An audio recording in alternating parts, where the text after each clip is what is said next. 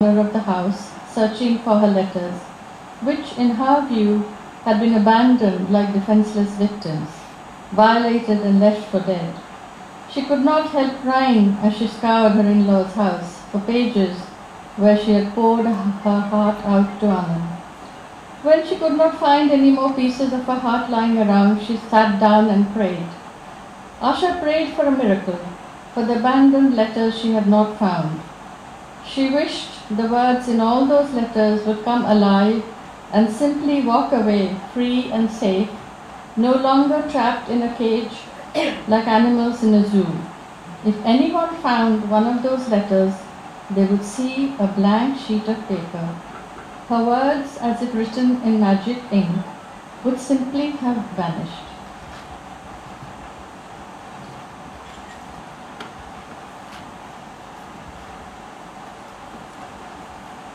So eventually she does leave Anand, but it sort of, she tries to be sure that what she is doing was within both her convention and that of the world she lives in. It is difficult to say precisely when Asha finally gave up on Anand. It was something everyone, including Asha, realized retrospectively when she no longer went to spend her weekends with him.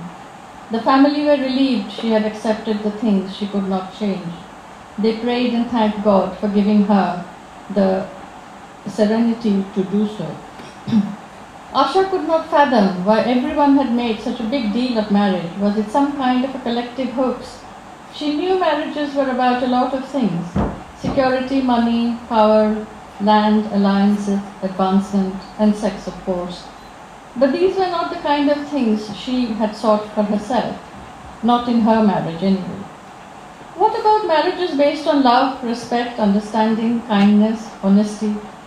Isn't a Swami, a husband akin to God, someone who loves you unconditionally? Asha asked Rashmi, this is her friend, though she could have been talking to herself. No, that's what your parents do or are supposed to. A husband doesn't love you that way. Not usually anyway, replied Rashmi. She told Asha about a cousin of hers who had doused herself in kerosene and set herself alight one afternoon when she could no longer bear the brutal treatment of her in-laws. Her husband was at work, the mother-in-law had gone on a pilgrimage to Kasi, and the servant was on leave. Why did she not return to her parents? Asha asked, astonishment written large on her face. And in the end, finally, Asha also leaves her home and the place that she was born and with all her hopes. So this is how the last chapter begins. All my life I have been waiting, all the things that happen to me and those that do not, all the people I meet and those I don't, keep defining me inexplicably. Life is what happens to us while we wait for things to happen. Asha paused. She needed to think between her thoughts. Good things come to those who wait. Her mother's voice rose up an elegant staircase of light rising skywards. Instantly she could hear her father's voice. In the long run, we are all dead. Must learn to live amid uncertainties, contradictions, remain open to possibilities. Her thoughts scampered around like dragonflies in a pond. The flight had been delayed a couple more hours since the rescheduled departure time was scrawled illegibly on the notice board, which was barely visible, placed as it was behind a massive pillar near the entrance to the airport. Flights to Delhi from Bhubaneswar were not scheduled daily. When a flight took off, it was an event. Delays, cancellations, and postponements were common in all aspects of life. If anything happened on time, it was more by accident than by design.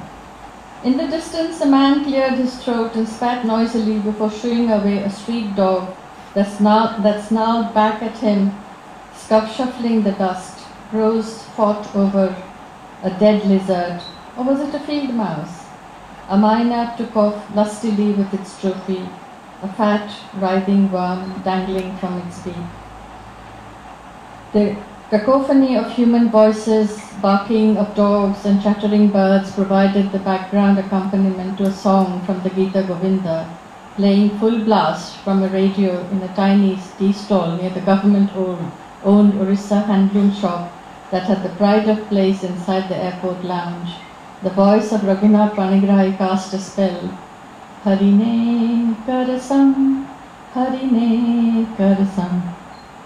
I think I'll stop here. Thank you very much for your attention.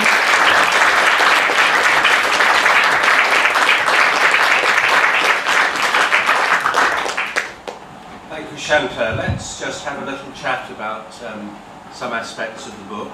I was glad that you said quite early on in your comments that Asha had quite a happy childhood, because for much of the book she's not very happy.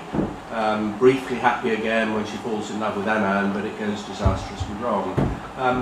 For me, one of the strengths of the book was in fact the relationship with her mother, Karuna, which is initially happy and protective, but she seems to pull against her mother so much. I'm just wondering whether you were kind of working out something that you felt you must put down about your own upbringing and relationship with your mother, because it's all embedded in a great love between the two, and yet misunderstanding between the two. I thought that was very subtly handled, and I'm just wondering whether, if it's not too personal a question, you were kind of reliving it through this book. Well, I think there are various issues that sort of are raised here. That one is the sort of conflict between parents and children.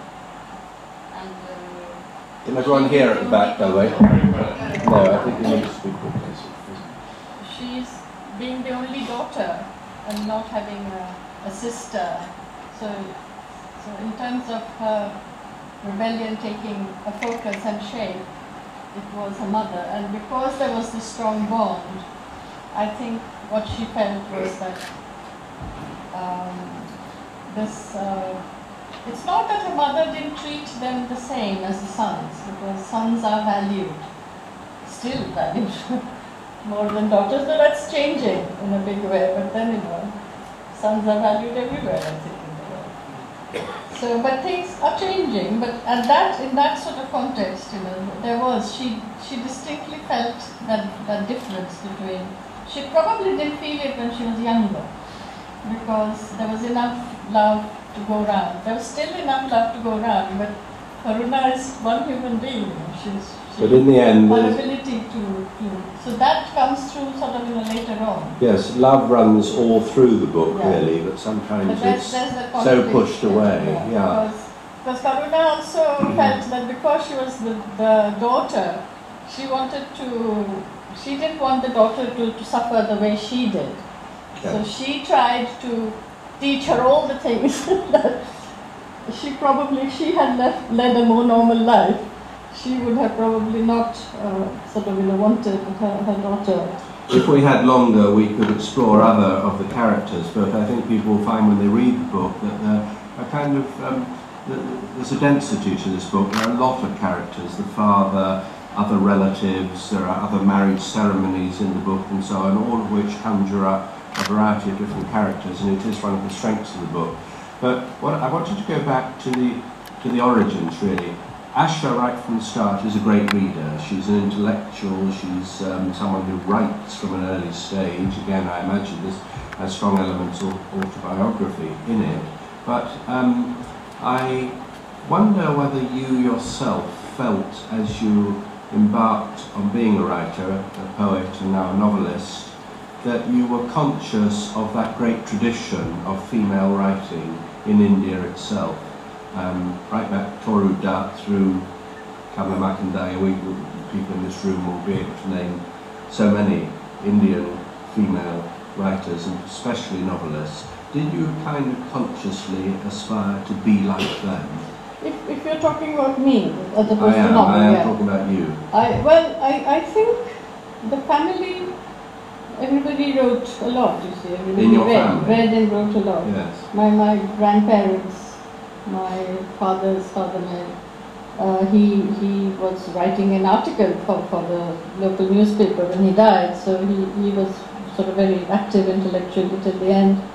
My maternal grandfather, he was more private. He did a lot of writing and work, but he didn't sort of send out all that.